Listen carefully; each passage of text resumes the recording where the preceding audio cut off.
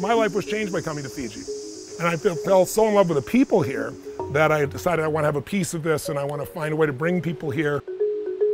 And then, I eventually bought the resort and then I started building it into the top resort in the country for the last 10 years and the top 10 in the South Pacific.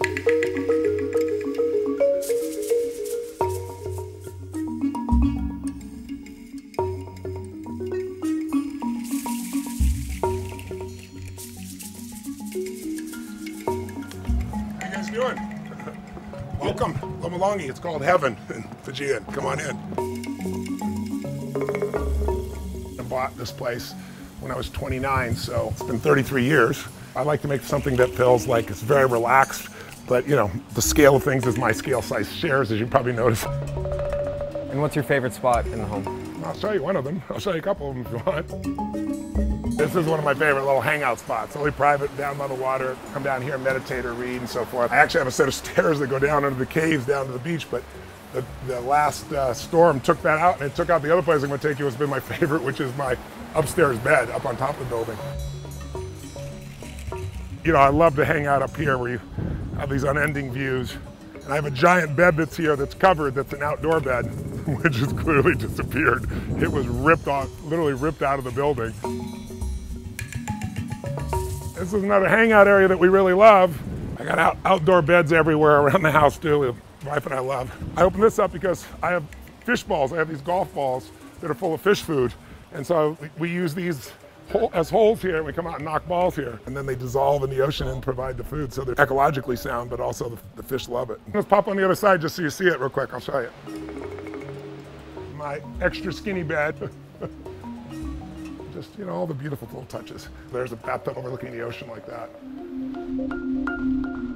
When you got this property, was it kind of a bargain back then, or did you have to fight for it? Like this property itself?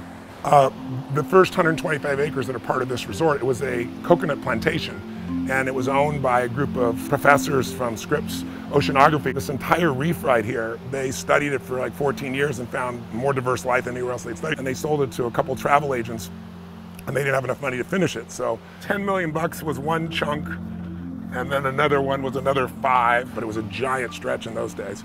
And then gradually, as I became more financially astute and strong, I was able to put more and more into it. Did you go up to the waterfall?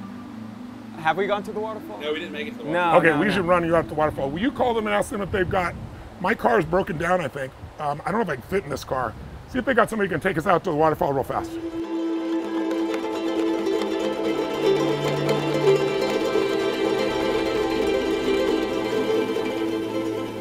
I love this.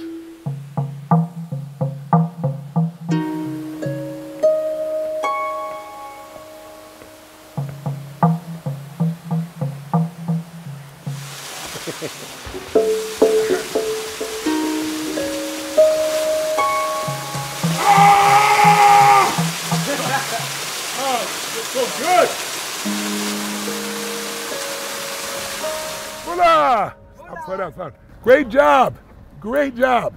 Really love what you've done over here. It's looking really beautiful. Thank you so much, Joe. Take care, brother. I'm sorry I get to see you longer today. So you've really become like an integral part of the community here? Oh, without a doubt. They're my family on both sides. They call me Bosso Lavu, which means big boss.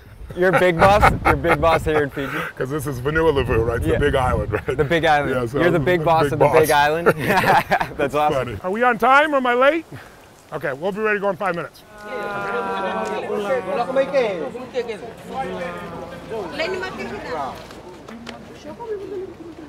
Time to say goodbye again. I'm so sorry, but I look forward to coming back home to see all the family again. It's been a beautiful, beautiful trip. Nanaka. Nanaka. Isalei. Isalei. Namurarawa. Namurarawa. Niko sana.